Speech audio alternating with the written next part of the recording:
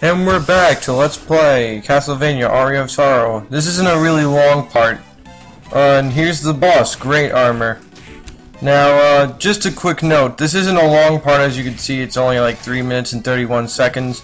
But that's because I kind of ran out of, like, recording time. So mostly this is just me fighting the boss and how to beat the boss, kind of. And how it'll also show how helpful the whip sword truly is. I mean, you just have so much distance with it. This guy can't touch you as his attacks are so slow. He does get me a few times though, but I mean, he doesn't kill me, but he does hit me. Yeah. Mainly he does like that kind of thrust. He does a slash like that. That could really mess you up if you're like right out under him. He can also guard most frontal attacks, so you got most of the time you have to duck an attack to get his legs. So most weapons are kind of useless against him. Or no, not weapons. I mean souls. But yeah.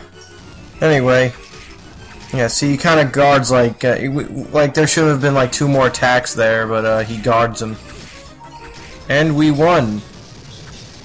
We get the next orb that heals us. And now we're about to meet the next character who's really important to our success. A child. Someone doesn't really look like a child. Grandpa. He doesn't look like Grandpa. Whatever. That's kind of ironic that you were, like, ended up in this castle, but whatever. He opened up a shop in the middle of nowhere.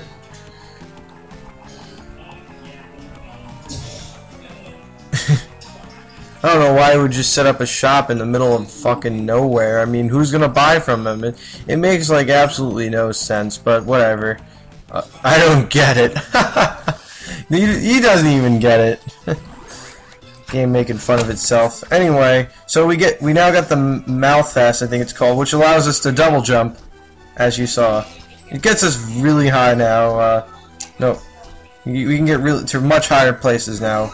It's really useful. So yeah, we're moving on. I apologize for the tone that I sounded last night. Like I said, I was really tired, and yeah, I had a lot to do. But I feel a little better today. I might actually continue to record after I upload this to YouTube today, so maybe I'll get in a second one by tonight. If not, then maybe tomorrow. I'm not sure. All I know is I'm going to be trudging around through this game. This awesome game. With my whip sword, and my $10, and my other $10, and this viewer who just died. And then that student witch. But I digress. The video is actually about to end soon, so, yeah, it's a very short update. So yeah, I'll see you when this was Azure Storm God. See you when I upload the next few parts.